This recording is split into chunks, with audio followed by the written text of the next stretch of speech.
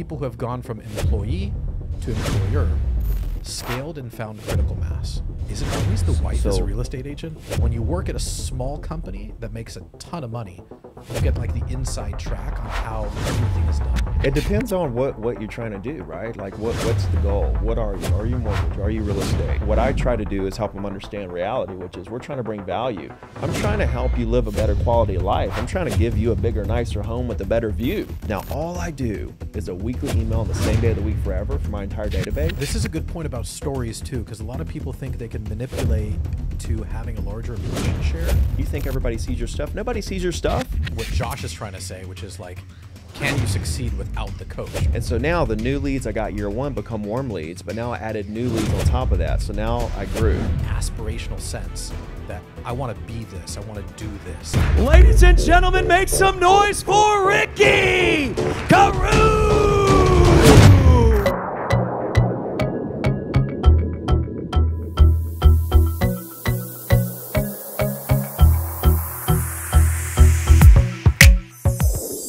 Well, we've added one additional person to the mix, Mr. Albert Preciado, a man who needs no introductions, but we'll give him one anyway. Host of $1 Million Coaching, 5K Mastermind, Driven Event, which is a national event in 2025 rather, is going to be in 13 cities across America. A dear friend of mine. And then to Albert's left, of course, we're doing a second episode with Ricky Carruth. Which is just an amazing, amazing real estate professional, a coach, a mentor to many, and it sounds like a budding star in the EXP Realty world. So appreciate you guys being here. Yeah, man. Thanks for doing this again. And I think Albert should have Ricky on the Driven stage. Should we negotiate that out? We should broker that out? Listen, I don't think there's a speaking fee. I think he does it for him, and it's vice versa. That's how. Isn't that how all your buddies do it? Patrick Bet David and Grant Cardone and. Well, they're expensive. They're very expensive. So they charge you? Well, the thing is that Patrick, I hired him as a mentor. Okay.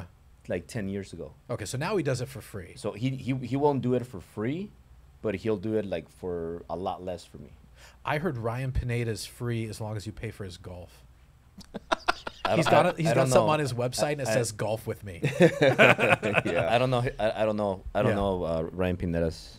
Well, come with me in 2 weeks. We're gonna have lunch with Bradley, and what we can do is we'll stop by Ryan Pineda's office, and we'll bring what do you call Nerf guns, and we'll see if he wants to golf with us for free. But I think the reason why I wanted to have everyone here specifically is because you are, at least in my opinion, Mr. Beverly Hills. You have another nickname for yourself, which is the Mexican George Clooney. Oh no! Well, that's a different one. The Mexican Prince of Bel-Air. Yeah, in West Philadelphia. Nobody's gonna know what that is. We're so old. On a previous episode, I almost sung that on stage yesterday. I think people would have loved it because I think agents probably will identify. Because I was like, how many of you guys are from LA, born and raised? Yeah. Right. And I was like, you know, I don't know, a lot of people know this, but we got that in common. Like, I'm from LA too. What? Yeah. So like I went through this whole thing and talked, and I was gonna like sing the song a little bit. And I was like, you guys don't believe me? Yeah. Right? I was like, I got a picture. Boom. And the next slide was a picture of where I'm from, right? Lower Alabama. Oh, dude. Okay. So gotcha. Alabama meets Beverly Hills. Yeah. Here we Beverly Hill Billy, which is Ricky. There you go. Meet Beverly Hills. Absolutely. Let's go. The worlds collide. The worlds collide. So this is a guy, and I think this is super funny. We're only going to roll for a few minutes, but I'm Jewish, which means I don't like to spend money. I hate being wasteful. And I've built a career. Ricky was asking me like. So that's a thing. That's like that's a deal. Yeah. No, that's real. Okay. Yeah, absolutely. We're not cheap, but there's a reason why. There's truth to every. What would you call that? Stereotype. Yeah, thanks. Dynamite drop in. Truth to every stereotype. So we haven't spoken, but I founded Carruth, which is the nation's largest privately held commercial finance company. So in my 20 years, our company has funded $8 billion worth of business loans. Large company. But I'm no longer involved in the day-to-day of the business. and I have a podcast. And so this is kind of like therapy for me, but it's also philanthropy, because the mission of the Stern Talk is to meet people who have gone from employee to employer, scaled and found critical mass. And that's really the interest that I have. I want to go all around the nation, not necessarily the world, because I don't like long flights. Very Larry David-ish, if you watch Curb Your Enthusiasm. We all turn into the same curmudgeon when we get older, Jews. I don't even like flying to Hawaii. You were telling me you flew to Maui with Brad Lee last year on a private jet. I'll fly United.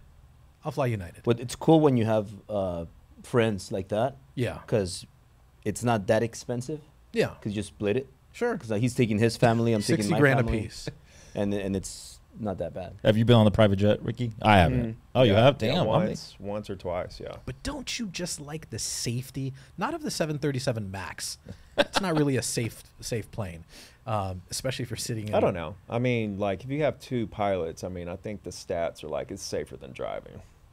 Yeah. No, I'm actually, what I'm talking about is private jet, like a G550 or whatever it's called, versus a Boeing 747. I'd rather be on a 747. Wouldn't you?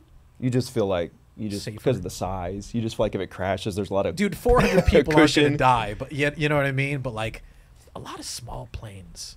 Correct. Yeah, but not the Gulfstream is not like that small. Yeah. It's well, in any event, another time, another place. But again, Beverly Hills meets Beverly Hillbillies. But both are real estate gurus. Both are real estate gurus. Both have been in real estate, sounds like, for the last 20 years. And both have built scale, right? Well, me, I was a mortgage guy. Okay. And my wife, she was a real estate agent. Is it always the wife is a real estate agent? Yeah. So she wanted to start a real estate brokerage. So that's when we started our real estate brokerage, Ambiance Realty. Okay. And then from there on, we started getting more agents, and then we started growing, and then we opened the escrow company. So, but I was never really a realtor. Like I didn't like real estate because I didn't like open houses and carrying signs, and I was more of a numbers game, not numbers guy. So I liked working with realtors to provide them mortgages, but I didn't like the real estate activities. Yeah, my wife did. Really? As a man, I feel like the transactional approach to real estate would irk me and would get on my nerves, and I'd run out of patience. You could do open houses, cold calling. I don't think so. Yeah, I don't think so. No, you know, I don't want to say but we built Carruth, right, in 2004. I worked for Fisher Investments, which I don't know if you know who Fisher Investments is, but one of the largest high net worth private client asset managers in the world. They manage like $500 billion, and it's owned by one guy. So I worked in the Bay Area for him, right, did very well. But when you work at a small company that makes a ton of money, you get like the inside track on how everything is done. Does that make sense? And it's sort of a breeding ground for entrepreneurs. He was a big junk mailer. And I know in the real estate game, junk mailer meaning direct mail. Yeah. Okay. Yeah. If you're in a business that's this was when 90s, dude.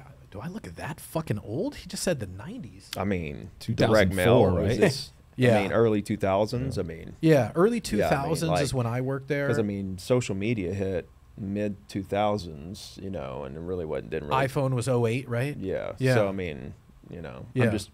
Well, that's where I got my background, right? And this is not about me, but I'm just saying, like, sales. If you own a sales and marketing firm, direct mail, but insiders would call it junk mail, right? Third class postage, right? Is a big component, right, of the sales strategy. Mm-hmm. Is it still today? Mm-hmm. Yeah. Yeah. You just have to be super strategic. Okay. I don't think Albert, you're sending out mailers? No. He's on social media with his mine is like almost all social media. Right. Yeah. And is it similar for you, Ricky? Because the idea is Double Dragons, we're going head to head. It depends on what you're trying to do, right? Like what's the goal? What are you? Are you mortgage? Are you real estate? You know, what role are you playing, and what how about you, specific to your example? Of what? Like being for an agent? No, I mean, you know. Like me, I'm on social. Yeah. Like I just do social, like for my businesses. Yeah. Right. Yeah. But like when I'm talking to agents, like agents are scared to cold call.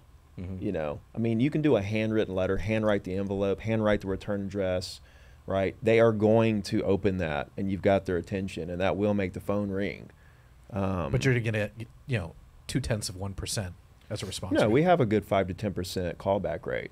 Yeah. That's pretty so good. I'm sending out 100 letters. I'm going to get 5 to 10 people.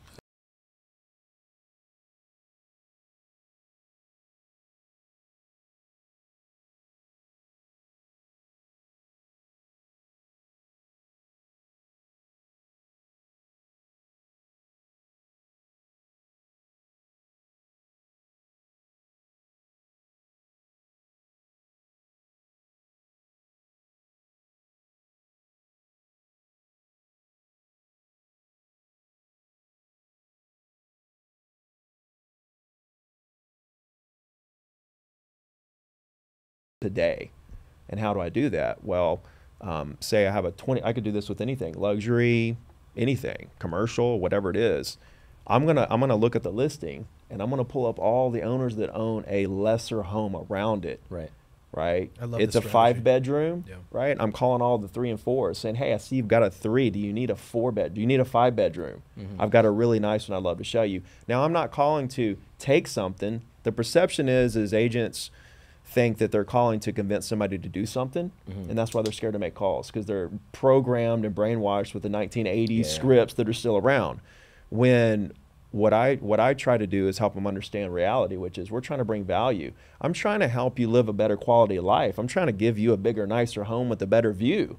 Are you thinking about doing that? And now these are the most prime prospects because they're going to buy that and they're going to sell this. Now I just did 2 deals with one motion. Yeah, because you sound like you want to help them. It doesn't sound like it. It's what I'm doing. You know, I'm not trying to sound like it. I am trying to help them live. The old scripts are more like, do you want to sell? Do you want to sell? Not how can I help you? Exactly. So I built my entire business on just calling property owners and saying a house sold in your area, calling to see if there's something I can do to help. Now in 2014, 15, 16, that worked great. Right. Because everybody's thinking about moving and their mortgage rates were the same as when they bought their house. Right. Now everybody's sitting on 4% mortgage rates. Nobody wants to sell. Even if they wanted to, they really can't because mortgage rates are 7 and they're sitting on 4. So that whole what can I do to help you thing doesn't work like it did when I was coming up. You've got to call with intentions now. Right. Situations and urgency around either I've got a buyer for your place and actually have one, or I have a really nice house if you're thinking about upgrading, or I have this really great investment property that's cash flowing. You've got to call with something that you're offering. Some value. Of value now. Now, Ricky, so you are the one getting the business. Do you have a team? You have a large team? I'm out of production. I did it for 20 years. So I was you the just number have a one big team. I was the number one Remax agent in Alabama for a long time. Yeah. I was number one in my MLS for a long time. Just single agent, no team. Yeah. I was the listing agent, buyer agent, everything. And then when I stepped out, my dad handles the day-to-day, and it's just him and the assistant. He just does the day-to-day. There's not a whole lot of business there. Right. But I do way better coaching, speaking, writing, producing content. And you have a large downline there with EXP? I do. I'm at 850 Damn. some odd agents. How much does that more or less like bring in a month? Like 50, consistent? 60K. 50, 60K? Yeah. And that's passive, right? Totally passive. No expenses, no liability, no nothing. And I can take it to 5,000, 10,000 agents. It doesn't. I mean, the more speaking gigs you do, it doesn't break. Right? Well, I don't promote Social. it. I don't talk about EXP on social. I don't do anything to build EXP. Interesting. Everything is focused around Ricky and building my personal brand, right? And the coaching business. How long did it take you to get to 800 agents? Well, I got to 1,000 actually by about 2 years. So it was about 2 years I got to 1,000. And then when the market shifted, I got my ass kicked. Yeah. And it went down to about 770 or so. And now I'm back on the upswing. I'm back up to about 850. Yeah. But so you don't change your lifestyle based on that cash flow, do you? No, absolutely not. No. I haven't changed my life. I mean, you could give me He's $10 like million. a Jewish guy. My lifestyle wouldn't change at all. You probably make way more money coaching than speaking though, right? Yeah, I do. But it all plays together. Yeah. Right. It all plays together, and it all plays a part, and all boats are rowing in the same direction now. Yeah, I was a free coach, totally free for 7 years. It's a good story. Yeah. When I got in, I was like, I'm gonna charge, but then I realized agents, the ones that are struggling, right? And so I was like, well, let me go free and actually build a brand. And then I'll build some businesses around that. Did it for 7 years. In December, I finally switched to paid. and it's blown up. I mean, I switched to just free to $100 a month, and I already have 600 agents in just 2 months doing that. Yeah, and it's just 2 months in. I've just built such a big brand. And these 800 agents, just to keep it simple, how many of those agents close? Is it you close a deal a month? Let's say, do you think it's 200-ish? Yeah, 200-ish. Yeah, depending on the month, 200-ish. Yeah, and then obviously it's like sometimes it's higher than other months. Like they'll close more, you'll make more, or is that the average? Yeah, no, it actually goes because like I've got agents all over the country and in other countries, and so it actually kind of it's pretty correlated to the national seasonality of it. So, you know, pending deals start picking up mid-January every year nationally. Right, yeah. And then closings start picking up mid-February because of the pendings close. And so it kind of dips, ebbs and flows with those national numbers. You know, every market's local and is different from the national, you know, data. But because I have agents all over the country, other countries and stuff, it's very correlated. So, like, you know, December, January, February are kind of lower months than March, April, May, June. So you get more. You probably make more from the bigger states because they have bigger deals. Never really broke it down to states, but the thing is you're capped. You make like, if they cap, which is 80,000 gross, they've paid the company 16. You don't make any more off them until the next year when the cap resets. You make out of that 16. So you don't make money on every deal. You make money until they get through capping. So you're capped too, basically. What? Your income is capped off of their cap. No, because I can bring on as many agents as I want. Yeah, yeah. So, yes, it's capped on it's them capped for the year per that agent. But he has to keep, so you have to keep bringing in new agents so that you never run out of the cap. Well, can you make money on their downline? Yes. No, that's interesting. Yes. See, that's the thing. I've brought in 122. Yeah. It's turned into 850. I like that. Oh, okay. I like right. The others brought more. Well, and I helped them. Right, I help them bring them in. But you make less on the ones they bring in? No, I make more on the ones I bring in. Then I start making a little S the next couple levels. I make the most on the bottom, which is the 7th. So, you know, 7 level, that's a lot. I mean, after like the 2nd or 3rd level, you don't even know who they are. Like when you pull up my thing, my back office, there's deals. I have no idea who the agents are. Yeah. Do you have their contact info? Yeah, I have it all right there. Can you leverage that info to send them a cold email saying like, I'm Ricky? Who? They already know who the Ricky one at the is. bottom The level. agent? Well, the ones that you've never met before. Like I send them emails constantly. I send my entire organization emails about my coaching calls. There we go. Okay, good. All right. Like I do all that. Do you have your 800 people under your coaching also? You coach them? Yeah, like everybody in my organization has access to me 24/7. Is that free? It's free. Free. Yeah, free. That's the benefit. So it really played into what I was doing because I was coaching for free. And then when I was like, I'm going to do my own brokerage. But I was like, wait a minute, I can still have a brick and mortar, bring on agents locally just like I would, but I don't have liability of them. And now I can expand anywhere I want to for free all over the world. And I'm going to have equity. Okay, sign me up for this. And so it played well because I was already coaching agents for free, so I was already in that mode. So now I can even use this to extend the free coaching even more on more of a one-on-one basis versus before it was more of a group. Group one-on-one. It was more group coaching.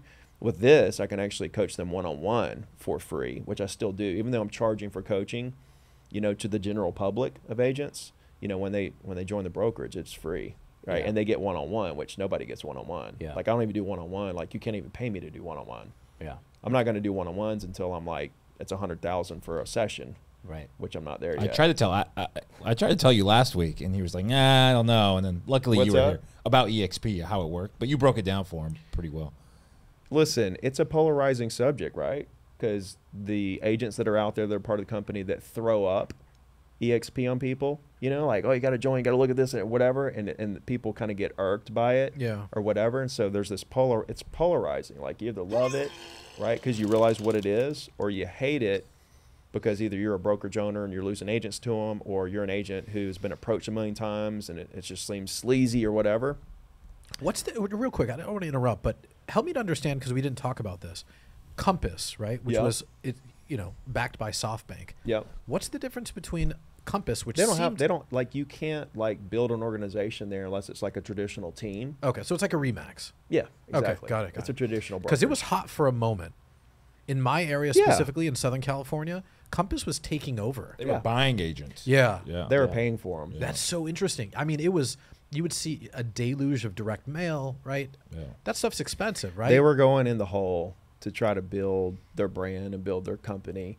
And now it's like, how are they going to dig out of it? But I don't know that they actually built the company to be a profitable company or just something to drive investors to invest in to raise money. Yeah. You know, Is Compass publicly traded? Mhm. Oh, interesting. Okay. Yeah, it is. Oh, okay. What about that other company, Real? Have you heard about them? Oh yeah, know all about them. Are they very? It seems like they copied EXP and made it a Copycat little company. bit sweeter, Do what? and made it a little bit sweeter, like by a Tried little bit. to, but Yeah. they really screwed it up. It's They never hit you up like, hey, Ricky, come join us. No, No. Not yet. But they have, and I mean other agents, and you know they'll offer these big stock incentives and stuff. But like They're public as well. Yeah. Mhm. So These are like small cap stocks I've never heard of, right? These are like $1 billion. definitely real. It's the new thing, look. I mean, EXP's on the S&P 600, small cap 600. 600. Yeah. Got it. So like real, yeah, they copied them. So they basically said, hey, we're going to go in here and do a lower cap. 16 to EXP. We'll do 12 here. And so they're like, oh, that'll be more attractive for agents. You know, Right. it's a lower cap. They're going to save $4,000 a year. But the rev share that you pay the agents that built the organizations comes out of the cap. So when Can you you lower, explain that to me? so like when I go out and bring agents into the company, Yeah. okay, I'm making a cut off of their cap, out Right. of the 16,000, Right. right? So I make a piece of that, Uh-huh. right? So if you lower the cap, what does that lower? I see. It The makes your rev- downline lower as well. Yeah, I make a lot less off my Revenue, downline. Yeah. Understood. So with it's with the- 25% less or something. So with like EXP, it's 7 levels deep. Right, with Real, it's 5 levels. So you lose 2 levels. Now those bottom levels eventually will be your largest 2 by far. Mhm. Right, we're talking about hundreds of thousands a month that you're losing not having those 2 if you build a massive organization. But even on the 5, you make a lot less on those 5. Mhm. Right, the way that they have it set up. There's a lot of differences in they made it to where you can have 2 sponsors. Like I it, like that. well, Because I'd like to go to an event, hear Ricky speak, and be like, "Fuck I want it. that guy." Yeah, I want that guy. we have to do it in the beginning. You can't choose it later. No, Like that's you- what I'm saying. That's no, what, that's yeah. fine. But for the sponsor, it's like now I'm getting half. So when you're building your organization, Yeah. it kind of dilutes it, right? So it's not good. It's good. It might be good for you, Yeah. but it's not good for me as as running the organization, right? So it was already diluted from the cap being lower. Now you're diluting it even more by giving agents an option to choose to just give me half. I can see it from both sides. right. Yeah. But anyway, we Yeah. could go on and on and on about Well, it. 'cause- And then the cap resets, right, every 12 months. Every year, yeah. Yeah. Because what's the percentage of the realtors that actually hit the cap? Because to hit 16,000, You have to have 80,000 you have- gross. Yeah. Yeah, yeah. Is that hard? In California, the you sell one home. The average realtor makes how much? You're asking me? 50K. $300,000 a year, maybe? It's 50K. Nationally, the average is like 50K, 52K. I would So kill I myself. think in certain states, like it's up to like I think 90,000 is the biggest state. Yeah. Like average agent makes is like 90K. Yeah. You should go back to so- go back to being a cocktail So waitress. so the top producers are going to hit the cap, but like most agents won't hit the cap. Yeah. But if like you're- here's the thing with brokerages and owning these nationwide brokerages and stuff. You can't just you can't have like this massive company with tens of thousands of With no agents money either. and have just top producers. Yeah. Like your model has to fit around being profitable around the average of the agents, right? You know what I mean? It's just like, when you figure out what you're going to make per agent in your organization, like it's got to be an average of the highest producers and the non-producers all figured in there, right? And now you're working on the averages of law numbers versus, I'm just going to build a team of 100 agents who are all do 200,000 a year. Does anyone ever try to like build an organization just like, I'm only going to let you in my organization if you're a super agent? They don't have to because it doesn't cost them a dime to bring anybody into their organization. There's 0 expenses. So what does it matter? We're going to bring them in and we're going to try to help them become a superstar. Yeah. Now, 90% of agents fail. Why is that? Well, because not everybody has what it takes to actually go out there and do it. I can't make them do it. Yeah. I can't do it for them. Yeah. I can give them the blueprint. I can tell them exactly how to go make $1 million a year because I did it. And I've helped a lot of agents do it. I can show them how to do it and it's real simple. I could explain it in 5 minutes. I want to hear. I mean, we've already talked about it. Well, right? We got Albert now, but yeah. I mean, the whole premise is this, right? The whole thing is talking to people in the market, right, about what they want to do, why they want to do it, and helping them do it, right? Yeah. Now, they don't want to do anything. Okay, great, right? I'd love to work with you later when you do. Is that okay to stay in touch? Cool, what's a good email? Now, all I do is a weekly email on the same day of the week forever for my entire database. What day do you send that out? Wednesday. Why Wednesday? No reason. It doesn't matter what day you do it. Right now we're getting into the stuff that, see, and this is what agents do. They start trying to dissect everything that doesn't matter. I like Wednesday though, because it's not the beginning and it's not the end. I don't know why I picked Wednesday, but it's like in the beginning of the week they're coming home they're coming back from the weekend trying to get their thing going. At the end of the week they're like excited about the weekend. Like in the middle, it seems like that would be a good day. So that's why we have our trainings here Wednesdays, because Monday is people are getting better from the weekend. Slow to move. Some of them are hungover. Yeah. And then Wednesday, it's like the middle point. He looked at me when he said hungover. I don't even drink. Basically, the premise of it is when you're a new agent, year one, your whole business is the leads you met that year, because you don't have any past stuff going on. This is your first year. Sure. You do the weekly email. Now those new leads from year one become warm leads year two. They remember who you are. Now, what would you say is the best way to stay relevant with people in your database? They have to see constantly. How though? What's the platform? What action does an agent take to make sure that they stay relevant with everyone they ever talk to forever? Social media? I'm asking the Beverly Hills. Well, what I have my agents do is they go live. They go live on their social media, and they do it. I'm gonna change your life, bro. Are you ready for this? 5 times a week. No, I'm gonna change your life. Like, I'm interested. Social media. What's the organic reach on social media? Well, you're limited by impressions. No, I'm just wondering, what is the organic reach of social media? Like the amount of your followers let's just say Instagram, whatever. 1%, 2%. 1%, 2%. Now, social media, can you take the people that you've talked to, put them into CRM? This? No, we're talking about social media. You say you go live, and that's how you make sure you're relevant with everyone. When you do, 1% of people see it. So can you put your database in social media and ensure that every single one of those people see you and you stay relevant with them forever on social media? How the fuck do you do that? Can't. That's his point. You can't. Email you. Listen, if social media has a 1% organic reach, let's say it's 5 or 10, right? Email has 90. 90% of the people in your database. So when people come into your social media ecosystem, right? Yeah. And you guys know this because you do it. You'll follow someone because you like their stuff, right? Because you like the video they did. So you'll see them for like a week or two, but you didn't really engage with their content. So then what happens? You stop seeing their content. If somebody's not engaging with the content, the feed's only this big. I totally get it. So the algorithm's going to show you what you do engage with. So now you've slowly forgotten about this person that you followed 3 weeks before. This is a good point about stories too, because a lot of people think they can manipulate to having a larger impression share by posting to stories often. Here's the trap that agents run into, and really all business people. They think that social media is the place where they stay relevant forever to people. There's a core group of your followers that engage with you that do see your stuff probably forever, right? But then there's this bigger group of your following that doesn't see your stuff, and you don't even know it. You're posting, you think everybody sees your stuff. Nobody sees your stuff. Yeah.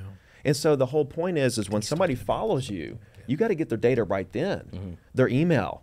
Yeah. Right. And you got to do this weekly email, because now when you get that, now you own, see, emails, when you go on your phone and look at social media, what's the physical motion that you do? Swipe. Yeah. Right. When you check your email on your phone, what's the physical motion that you do? Same thing. So what is it? It's the same thing. Email is social media. You're looking through a feed to see if something stands out to engage with. Yeah. It's the same thing. The only difference is you own it. And now 90% of those people are going to see you every Wednesday, no matter if they engage or not. What email automation software do you use? I don't use automation. What? No, I write the emails. I told you that on last podcast. Automation. How do you send it out? Attentive, Klaviyo. Because one thing that helps really well automation is you create like a free, I don't know if you've done this, but you create a free. I'm so confused. You create a free webinar. A free webinar for like coaching, real estate, and then you run an ad for that, and then you collect their emails, their cell phones, their names. Right. And then what I add is what is the top line revenue, because then then if somebody makes $10,000, they're probably not going to buy a house. They're not going to buy I could care less what somebody. I'm putting every single person I've ever communicated with in this database to get my stuff, and I still do that. Yeah. But when you have the top line revenue, now you know who actually is a qualified buyer, and obviously the other people can probably give you a referral. But we collect all those leads, the emails, the cell phones. They go into Go High Level, and then right there is you trap him. Then you could email blast, text blast. Don't use that word. And how often do you send emails out? Every day. Oh wow, that's good. Every day to your whole database. Yeah. What is it? What is So sometimes like 2 times or 3 times a day. So these are potential clients that could buy or sell, or coaching properties? clients, or yes, but the thing is that we're not only looking for coaching for real estate or for mortgage. We have escrow. So there's different products. So and the driven event. The driven event. It depends on the email campaign or whatever the campaign is. But yeah. But there's just a lot of products that we offer. It sounds like there's congruency between what you guys do. Well, right? listen. Here's the thing. I mean, you're getting into coaching and all this other stuff. Like I do coaching, like for my coaching, like agents, I do emails every single day as well. I'm talking about for real estate clients when it comes to agents staying relevant with their clientele, right? So that's 2 different things. So like I do emails every single day to my real estate agents. Yeah, I think you guys are in agreement. He's talking about like different campaigns working at different times, different cadences. Yeah. But I'm just trying to understand software-wise, like what software do you use to send? I use Constant Contact to send out my email. Wow. Yeah. Okay. Interesting. you don't like constant. Which one do we use, Anthony? That's not an enterprise level software company. No, it's not. Clavio? Yeah. No, it literally just sends an email. We use Clavio. Yeah, Clavio is a new one. Attentive is another great one. I don't even know which one we use. These are like large enterprise level, but still affordable. MailChimp's in the same boat as Constant Contact. It is. It's like the Sherry's Berries of email platforms. Yep. But if it works, it works. If it works, all I'm trying to do is send out an email. Yeah. There's nothing else I'm trying to do. You don't have you don't also fold in SMS marketing or anything like that. Is that like TCPA I do it for my real stuff? estate. I do it for my coaching business. Yeah. Right. I never SMS did is, I mean, you're talking about like you can only monetize eyeballs like 1% of your social following, but with SMS. Because I never open my emails. I don't read emails. So like what's the percentage of emails being opened versus text messages? A lot higher on text messages. And this is why I push, like when I speak to entrepreneurs about their business, the first thing I ask them is, do you have an app? Do you have an app? And I think, you're speaking very eloquently about a reality that most agents just aren't aware of. They're like, well, I'll go on social media. I'll monetize eyeballs that way. I'll go live on YouTube, live on Instagram, live on TikTok. I'll show them lifestyle photos and videos of and it's great, and they need to be doing that. But as the people come through, they need to collect the data now. Their cell phone, their email, they need to collect that data before they lose them in the algorithmic. Well, when I do the lives, and I get people that are interested in something, I'm like, hey, DM me right now your cell phone and email, and then boom, the CRM just collects the data. 98% text messages have an open rate of 98%. Emails 19.8%. That's pretty dead on. Yeah. Now you're talking about open rates, right? Yeah. Now impressions mean something. Yeah. See, when somebody hears that, they say, okay, text message over emails, done deal. No. 98% of people saw the email in their inbox. All of them didn't open it. That's an open rate. Yeah, you still stay relevant. So like, how many eyeballs did you get? See, impressions. See, that's the thing. What agents are like, post about their open house, and they're like, oh, I got 15 likes or whatever, right? Yeah. No. Go into View Insights and see that 700 people saw it. Now that means something. Just because they didn't double tap doesn't mean that they don't see you grinding at that open house. They just didn't double tap on it. People don't. They don't. It's like they don't even value the impressions, like the actual people that saw it. They don't understand, right? The likes is like the only metric. No. Same thing with emails, right? People are like, oh well, if somebody isn't opening the email, how long do I let them stay on the list before I? So for example, not the accounts reached 2.5 million, but the impressions 4.7 million. What you're saying though, Ricky, is like so spot on. Do you speak on stage about this? Everything. Okay, because the social media component is so important. Listen, I come from a background of, like I said, right, junk mail, and then now we're the largest advertiser of business loans on social media, even on Google. And I can tell you that it really has to be a mosaic. You were talking earlier in the episode previously about everybody rowing in the same direction. With social media, right? You need to have YouTube, right? Long form content, YouTube Shorts, TikTok, go live, Instagram, go live. This is all of those things have this to be working. last 30 days. So accounts reached 2.5, almost 2.6 million, but the impressions are 4.7. Which means those people saw like two posts or whatever. But that's huge. 2.5 million. Oh, it's million. massive. Yeah, it's massive. That's a big reach. Yeah. That's a big I normally reach. hit a million every 30 days. But I think if you're an EXP guy, right, and you have a coaching platform, that's what you're aiming for. You're aiming to. Well, if you have anything, if you have any business, even Cardiff. Well, let's keep it specific to you guys. Let's just specific to real estate.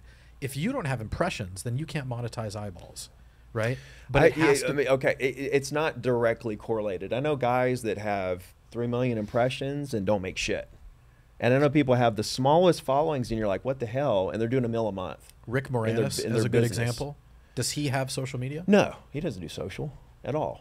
Right. And now he's into big commercial deals now. This is 10 years ago when all that happened. Yeah. I didn't tell you guys the rest of the story. Like he did all that like that first month with for sale by owners and stuff, which was like, what the hell's going on? He quickly transitioned into commercial deals and now does huge commercial deals all over the Southeast. But it still sounds like you need a email database. If I'm a brand new real estate agent, I need social, but most importantly, I need an email. I think you got to do everything. Here's the you do need to do everything, but you need to know why you're doing the stuff though. Like if you're just doing social and you're just like, oh, whatever comes, and I don't even know why I'm doing this. Am I attracting buyers, sellers? What's the actual goal? That's why I said it's like, what is the goal behind it? I need to know that first before you can reverse engineer what the steps need to be. And this is why people need coaches. That's why 90% of real estate agents, like you said, fail in the first year, right? It's kind of like a restaurant. You know what's so funny about that though? The people that are going to lose, you could spend 24 hours a day with them. They're still going to lose. You think that's true? I do believe that. And the people that are going to win, you could spend 0 time with them. They're still going to win. I've seen it over and over and over again. Can you enhance it? Yes. Can you help them get there quicker? Absolutely. Can you take some of the losers and a small percentage of them? But I'm telling you, I think they have to be coachable and they have to execute. But most people are not coachable. You had a coach, right? You had Patrick Bet-David, and you have these other mentors and stuff. Grant Cardone. Like I've interviewed all these people. Would you have succeeded without them? I don't think at this level fast. Sure, but I would have. But you would have won. You would have won. Yeah. You would have won. Yeah. Right. You're going to be a winner regardless. Yeah. That's what I'm saying. Can it enhance it? Yes, absolutely. That's why you need coaches and stuff. How about you? Did you have a coach? No. See, when I could I be further along? Yeah, probably. Yeah. Well, no one's being critical of that. I think what Josh is trying to say, which is like, can you succeed without the coach? Absolutely. Right? Winners are going to win. Yeah. Okay. Winners are going to win. Could they win bigger? Yeah. Right. Is the level of success? But this is what goes back to my mom's a hairstylist and owns a hair salon. My dad's a roofer, right? And one is aspirational. The latter is more conservative, right? The dad. Yeah. And so you have an entrepreneurial mindset already, straight out of the gates at 10 years old, which is what you said to me, right? Yeah. I'm a good listener. Jews, we remember everything, right? Kind of. 1940 to 1945. It's a it's a fucking thing. Don't worry, he knows all. It's PTSD. No, I know all the dates. But in any event, you had the seed planted in you at a very early age. You said winners are going to win. But I think what the coaching does, and here I am talking about Gold Bar Live. Is it Gold Bar Live? Mm-hmm. Gold Bar Live, ZeroToDiamond.com, right? Driven and your coaching platform. Everyone doesn't have to achieve the same scale, right, in life. But there needs to be an aspirational wish, something that they want to achieve. And they have to be able to identify with that coach. Whether or not they can ever achieve your level of success is irrelevant.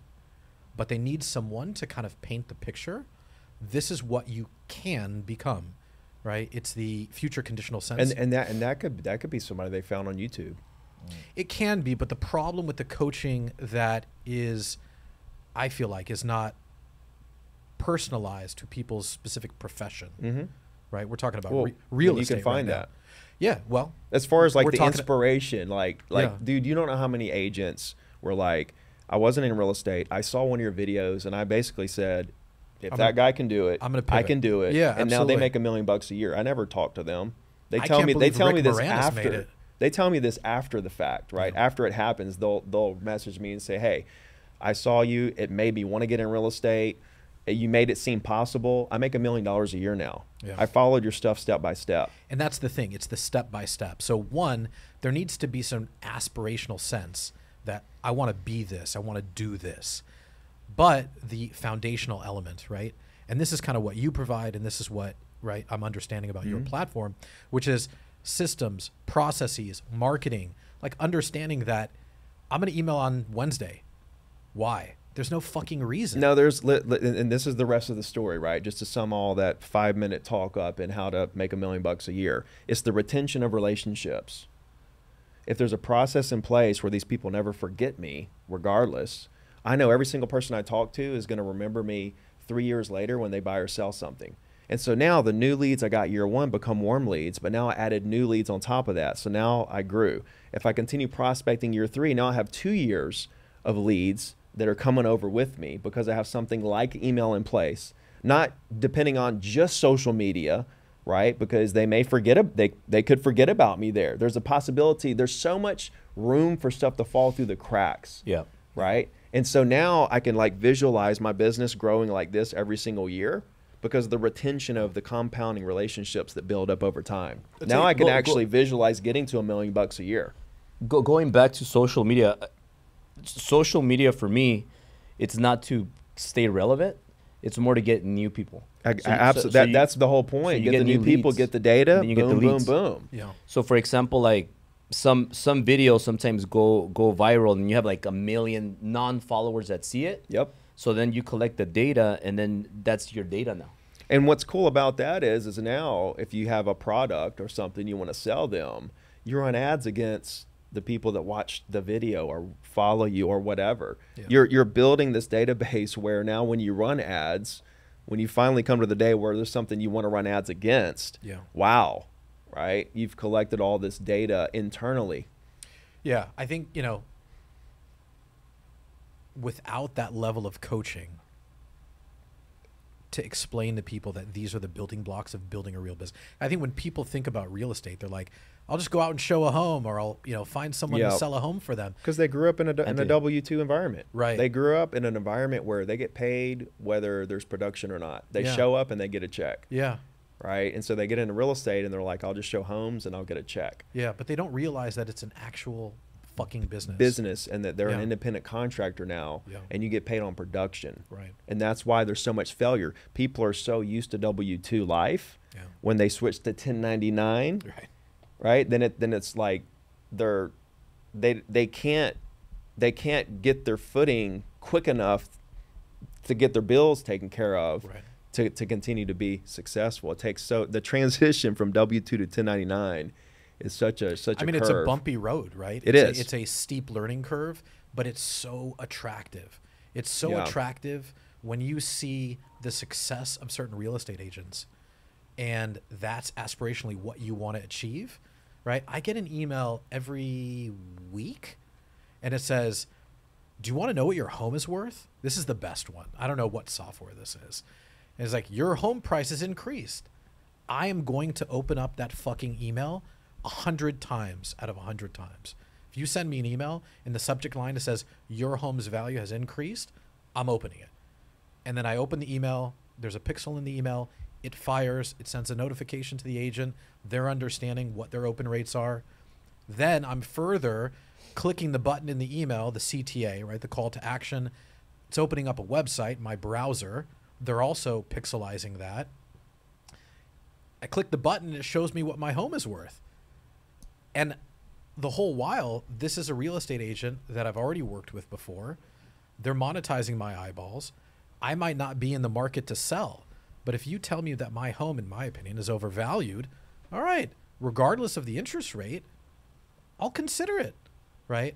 And so I think what's missing, though, in that automation is I open up that email every week, and then I click the button, and then I see my home values increase. Maybe I'm lying. Maybe it's once a month, because cadence is important too. But what I don't see with their email automation software is that there's a follow-up. Like, I should get an email or a text message that says, hey, bud, real estate's gone up in your area, right? We should talk. I might have a property that's 10 bedrooms, 20 bedrooms, whatever the case may be, right? You keep popping out kids. Let's find you a bigger, right? So it's that email automation with text automation. You know, everything has to be kind of rowing in the same direction, and that's a fucking business, right? And I think, you know, if a gal, and this is going to come off misogynistic, but if a gal is selling bottle service at a club, wants to make the transition to real estate agent at 30, right? Probably because she's not hot enough anymore, right? To be selling bottle service, or she's got kids and I've needs seen some hot ones at 30. That's disgusting. I'm out. But anyway, but in any event, no, it's clickbait for YouTube. It's fine. But they need to understand that like Ricky said, there's a transition going from W-2 to 1099. But even more than that, if you're actually trying to succeed, foundational elements, right, that are within this business of being a real estate agent that you can't ignore. Yeah. Social, which is something you do. But Ricky's touching upon email, which is a huge component. And he was making fun of me about the direct mail thing because no, it wasn't. It's from the 90s, but no, it wasn't at all. Oh, okay. I coach this. Oh, you do? Okay. Direct mail. Yeah, I think it's valuable. You just have it is just, for me, unless you're doing these masterful, expensive pieces that like Jordan Cohen does. Not like postcards. Right. Well, postcards, but like these big ones that are like very high production, luxurious. Unless you're doing something like that. Postcard. It just kind of depends, right? Well, I think I could take Albert's Ferrari right now and get more leads than I would if I did a direct mail campaign. Oh, absolutely. Well, that's the Beverly Hills versus the Beverly Hillbillies, right? Yeah. But I think, it just depends on what your model is. I think for Albert, nice drop in. I think for Albert, right, the Ferrari is going to appeal to certain people. And that's why he parks it out front. Right. Yeah. Yeah, you're monetizing those eyeballs. Yeah. But the email can't be ignored. The SMS can't be ignored. It all plays Junk together. Mail, yeah. So everything that we're talking about, I do and some. Yeah. So I do SMS, I do email. I have a Discord group. Now we're talking. Okay. I have every little thing you can think of. I've got a community on every little platform. Yeah. Telegram. Yeah. Discord. Yep. Bumble. Rumble. I'm on there. I haven't really done much with it yet. It's recommend this for all real estate agents. It's like a YouTube. It's a newer. Yeah. Is it newer? Okay. Yeah. So all agents should do this. They should establish this. To be on every platform? Yeah. I don't think so, because you can't, like, I've been doing this for 20 years. I did it in stages, right? So like when I started social, I just focused on Facebook. But if you're for a while, agent, then I did Instagram. Then I stair-stepped it, and now everybody says, "Oh my God, you're everywhere." How do you do all this stuff? Well, like 7 years of like slowly stacking something else as soon as I, master this one. It's not like I started posting on all platforms day one. For Instagram and Facebook, and do you post? Do you make your posts? You type them up, or how often do you post? I do it every day, at least once a day. At least. Yeah. Yeah. But you post it yourself and you type it up. Yeah. That's wild. He has bought himself I answer all job. the DMs. I do all the stuff. Yeah. If you're going to get to a point, or maybe you already have, you just won't acknowledge it. Well, when it doesn't work mathematically, if I can't get to all the DMs and stuff mathematically, that's what it is. How many platforms do you post on daily? All of them. Like how many? Oh my God! So okay. I mean, you got Instagram, Facebook, email, Twitter, Discord, the text message, TikTok. Oh my God, that's so much work.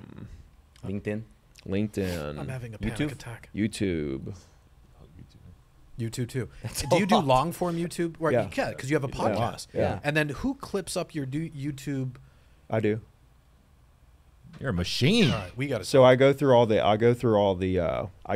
videos, and I'll pick the clips I want to make. Okay, and you'll hand it over to someone. Hand it over. Yeah. These are the timestamps. Make the clips. Right. No cheesy overlays. No dollar signs with like dollars following. Right. Well, we're still testing stuff. Like the algorithm is so like all over the place. Yeah, I right. mean, So like stuff like enough. that, where like was cranking like a year ago, right? And now it's not working as good. And so I'm like, so when I do video, like when I do videos where I just like talk and it's like it took me 60 seconds to like film it and post it and everything. Yeah. Those crush more than anything. Authentic. Right. Authentic. Let me show you something really quick. Can you put that up, please, Anthony? So my team, they are the ones that cut clips and clip them together. Yeah. So for example, that one is at what, 1.7 million views, 1.6 something. That one got 41,000 shares, 3,000, almost 4,000 comments, and you see 1.6 million non-followers saw that clip. That post that my team put together, with the cover, the trending song, and all that, got me about 20,000 new followers. Yeah. Can I see what that clip looks like? Is there any way to see it? That sounds way easier than open house. Getting eyeballs. It's weird, you know. I think we're in an age, Ricky. You know, because like you said, right, the algorithm is a living, breathing, it's an ocean, right? And it's ever moving. And I think you can't just stick to one style. You always have to reinvent. Always have to reinvent. But I think the one thing that's really hitting well with people right now, especially for the real estate content that I see, because it used to be, and Josh and I would always joke about this, it was a picture of a husband and wife, 2 kids, and a dog, and they're holding up a sold sign, and it looks like they sold the children. And it was the most awkward bullshit you would ever see real estate agents post, but they had no creativity, or at least they didn't want to employ it. What I see working right now is the authenticity. I want to see a video of a real estate agent inside of an open house with nobody there. I want to see that. I want to understand what it feels like. I want to understand what they did and what they should have done. And I want them to talk about that. And I would watch a video about that. And that's what agents are scared. They're scared to show that side. Right. You know, but I think scared. that's where we're at. Remember, I don't know, how are you, like almost 40? Yeah, 42. You're 42? Okay. So we're all roughly the same age, although you said I was doing something in the 90s, but it's fine. I was doing stuff in the 90s. Yeah. I was in middle school, high school. Fuck. I was painting homes. He was laying a roof. He was saying I was junk mailing people in the 90s or something with Ray Dalio or something.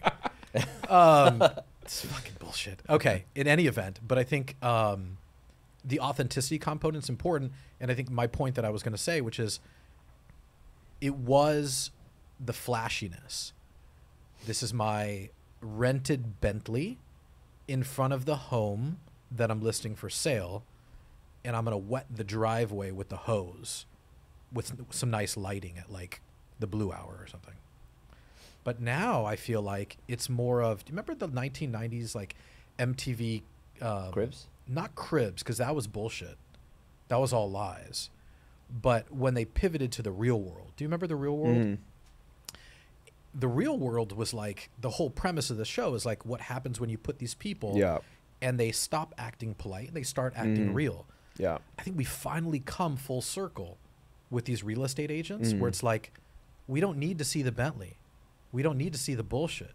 Show us the authenticity. Yeah. And I think that's how they'll monetize the eyeballs. This is my advice, but what the fuck does it mean? But I feel like this is what I'm seeing as the most pervasive. I think the algorithm likes it. Yeah. Too. What if you're authentic but you still have a Bentley? Listen, some people like asking for a friend. Asking for a friend. Well, I think it's different. You know why? Because you have a real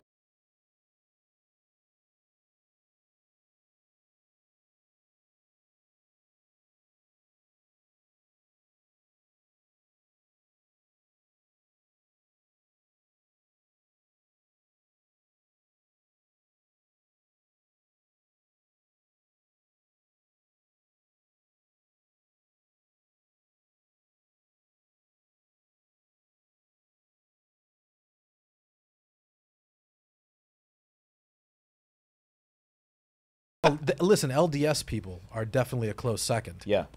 Yeah, Mormons. Shout out to all my Mormon homies. But I think the truth of the matter is you have a sector, right? You have a vertical that I think subscribes to this aspirational content where they see it and they want to identify with that. Yeah. I think with Ricky as an example, you know, you're a good old boy, right? You're from the South, and you have conservative, what seems to be, right, like a conservative upbringing, and you're not flashy.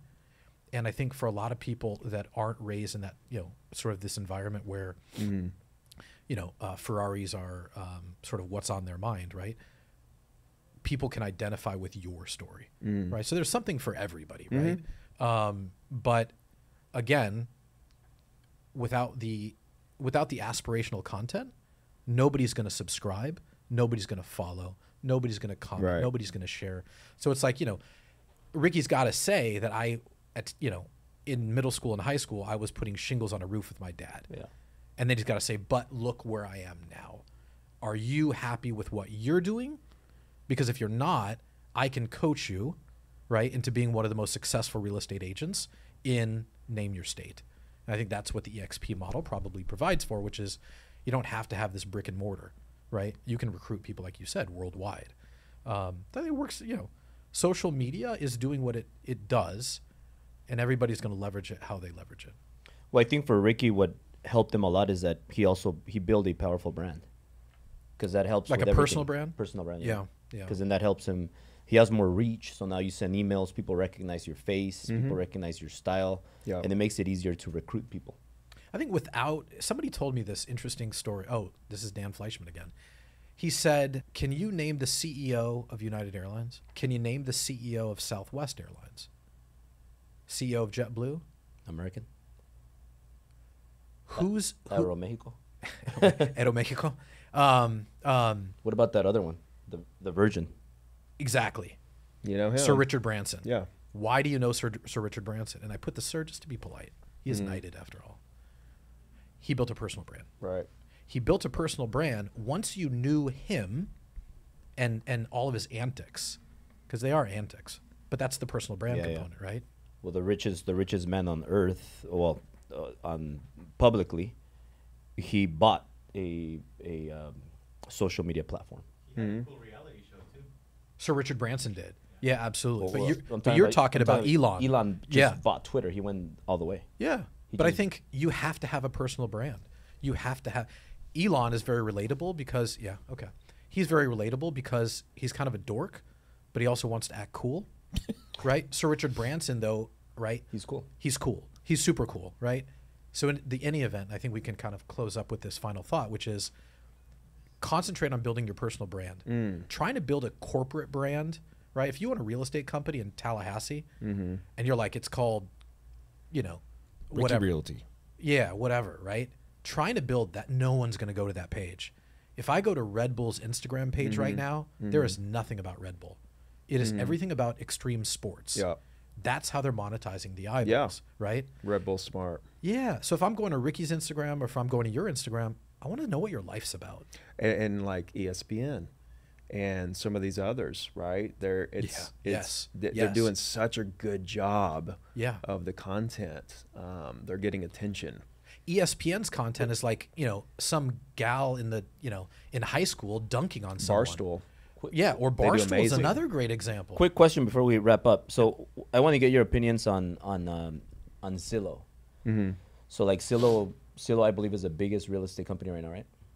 Well, they're more of a marketing company, they're right? They've got the most eyeballs. Let's just say, and because they have the data, right? Yeah.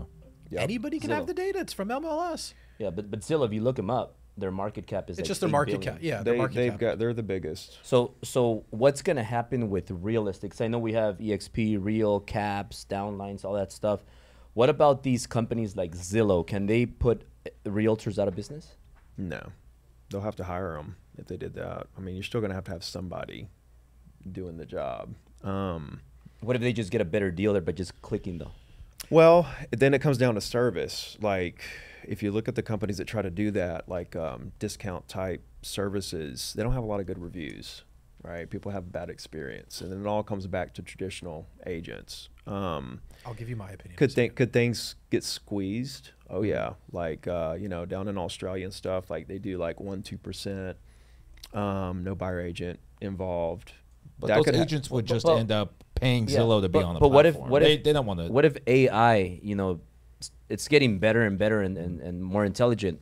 What if AI guarantees you that you're going to get the best price, best deal? Just click right here, no commissions. I love it. Yeah. I'm all in. So Yeah. I mean, we'll see. I still think you're going to want somebody overseeing that.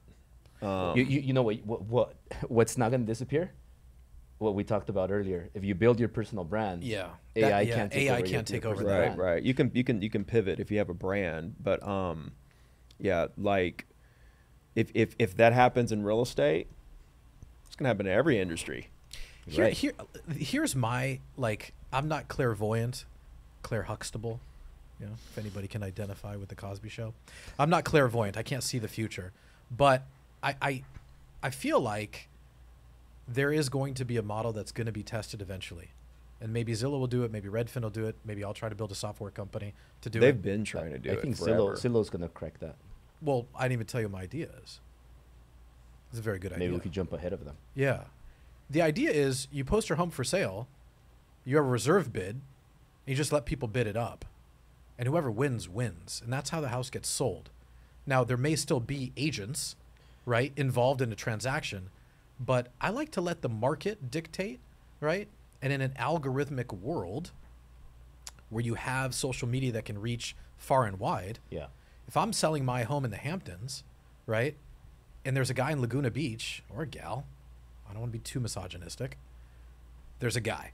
Anyway, he's in Laguna Beach, and he wants to buy my house in the Hamptons. He's going to go to the website, he's going to, or open the app, he's going to see the home, and listen, you can sponsor the ad, right? You can pay more to be at the top, kind of like Auto Trader, right? That type of thing. And he's going to bid, right? And who knows? Maybe you go live and there's a question and answer, right? Something like that.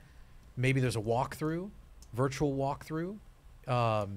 You can, you know, showing windows and stuff like that. Absolutely, right? I see a future of that. I don't, you know. It'll be interesting. I think that up to this point, I think the problem's been profitability. You know, the discount brokers have all lost money. Yeah. And they hadn't been able to crack that code of being a profitable company, representing buyers and sellers, you know, at a discount rate. That code hasn't been cracked.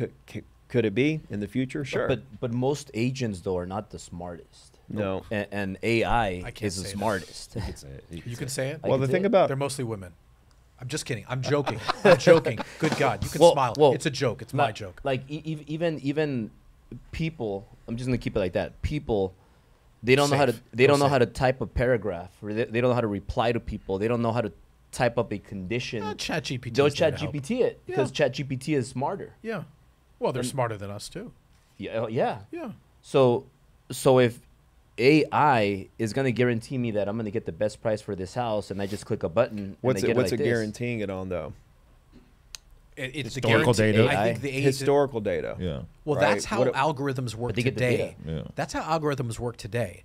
If algorithms can become sentient, right, then it's not based off of historical data. Yeah. Right. There's. You know there's AI underwriters now for banks. What do you mean? There's AI at our company. So there's a bank. They don't care about the income, the credit. Like, even if you don't qualify based on the ratios, debt ratios. This is in America? AI approves the loan. Interesting. And they give you your options. Bam, bam, bam. You fund and record and close in like 5 days or less. There's a bank that we have that does that. Interesting. So I think I've heard about that. So going back to your question, what do you see? What do I see? You think Zillow's going to come out with something that gets rid of agents? Just like EXP and Real came out with like an innovative campaign. Yeah. I think AI is gonna eventually, I don't know when. So you think agents could be in the same boat as travel agents? That's what the Wall Street Journal article said today. Travel agents, you know, all of these like used to be jobs are now replaced, right? Mm-hmm. So again, this is not my opinion. This is what the Wall Street Journal said, but the lifetime value or the foreseeable value of a real estate agent diminishes, right, over time. Yeah. Just like what they can do, what they can affect. Well, Ricky, you're going to be fine because you have your personal brand. Well, yeah, I'll be fine. And other agents that build a personal brand are going to be fine. Is it going to affect and you're going to have to pivot 100%? And I think, like, I don't know if in the next 5 years, 10 years? I don't know how close we are to that. Maybe you know better. I mean, we employ a lot of AI in what we do, right? So there was a time where we had, what we do is business finance. So we underwrite business loans and fund them. There was a time where people were looking at certain KPIs of a business and trying to fit it into a matrix to understand if it like fit their credit box. That doesn't happen anymore, right? As people are going through an application, we're already qualifying someone.